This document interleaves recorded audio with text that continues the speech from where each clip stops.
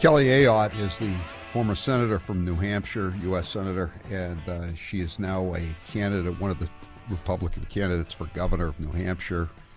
Chris Sununu is quitting after, I think, 4 terms or 5 terms, and she's running against a woman, the mayor, former mayor of Manchester, who has been endorsed by Maura Healey.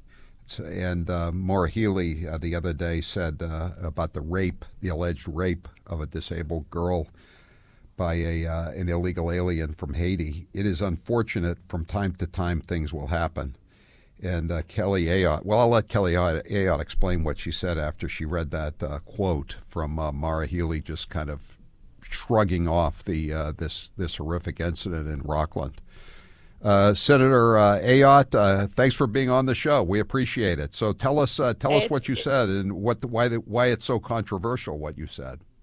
Oh, well, it's great to be on the show, Howie. And what I said is, I was the Attorney General, I was a former prosecutor, and when you say things like from time to time things happen about rape, especially from people who are not even supposed to be in our country, it's outrageous. And my opponent, Joyce Craig, has been endorsed by Maura Healey. So I asked her, what do you think about her statement? And don't you think you should denounce her endorsement?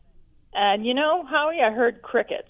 In fact, we've been pressing her for over 200 days about, will you tell the voters where you stand on sanctuary policies? Well, she won't say anything about it. You know why, Howie? Because she's for them. And we know these policies lead to situations where, unfortunately, we saw what happened in Georgia with that poor, girl, Laken Riley.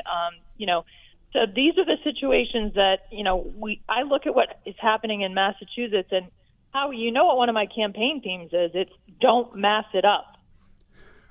So, we can't have... And we all know what you're talking about, Kelly. We all know. Exactly. We all understand it. You don't have to be from New Hampshire to understand it.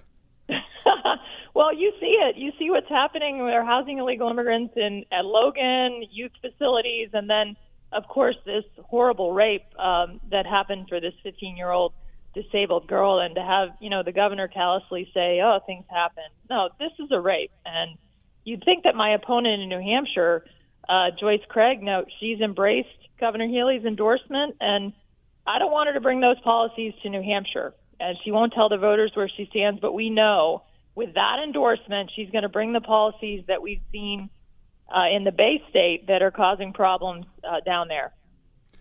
I want to ask you about something else that just came out today. The latest New Hampshire rankings in Wallet Hub, which is a pretty big organization, and they rated New Hampshire has again been named best state for taxpayer return on investment (ROI). 9th consecutive year that the Granite State has taken the top honors in the analysis. And, I was just reading a column from New Hampshire Journal. So Joyce Craig and the other candidate, the Democrat, have to explain again why it's time for a change when the state and the economy are already performing at so well. Yeah, that's right. Howie, if you look at our state, we don't have an income tax, a sales tax, no death taxes. We've reduced, the Republican legislature and the governor have reduced business taxes.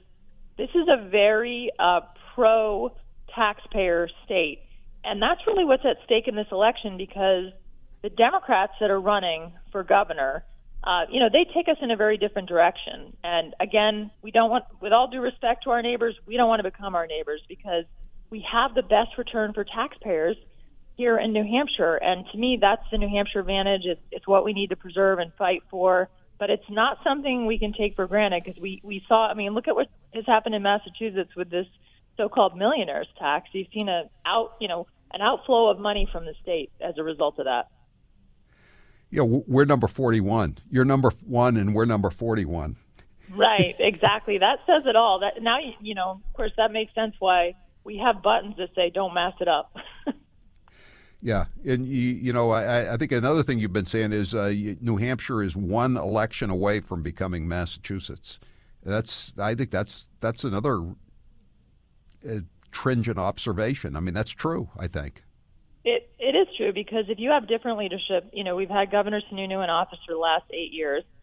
And when he was in office and the Democrats actually had control of the legislature, thankfully the Republicans have had control the last few years, last 4 years. But there was a term where they had control, and he vetoed almost 80 bills.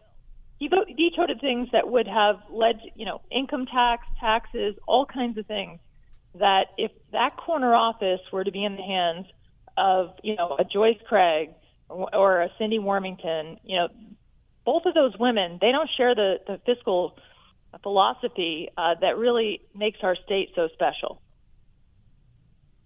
Yeah. And my texters are pointing out that, when during the BLM riots and arson and looting sprees in 2020, she said she was talking about the fires, and she said, yes, that's how forests grow. Remember that? Oh, that's so troubling, really.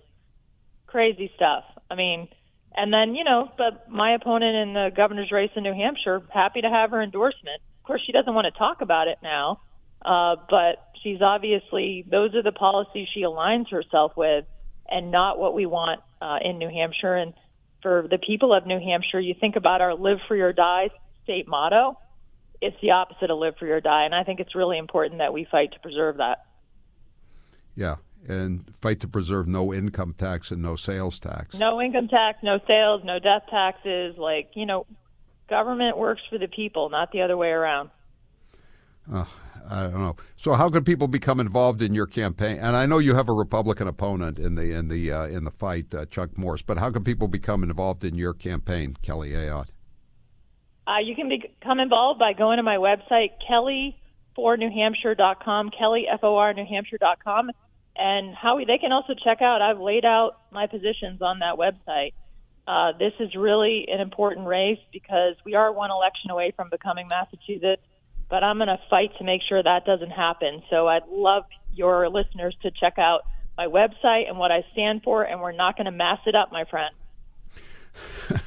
And, my listeners, and so they're still texting in, Manchester did not exactly flourish under Mayor Craig, did it?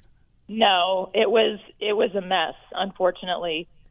You walk down, you talk to the business owners downtown, there was essentially homeless, there was urine, feces, needles. The city went downhill, and in fact, elected a Republican mayor, Jay Ruhe, who is turning that city around and working on it. But her leadership, she was such a weak mayor, and now, of course, she wants to be governor, and that's not what we need for our state.